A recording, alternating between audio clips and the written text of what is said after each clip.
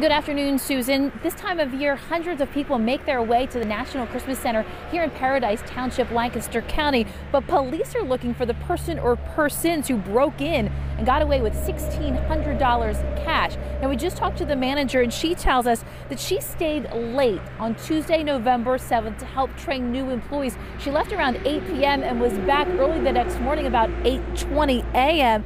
Everything seemed fine when she arrived, but she says when she went to go get the money out of the safe to start the day, the safe just popped open. That's not supposed to happen, and she realized it had been cleaned out. $1,600 cash taken.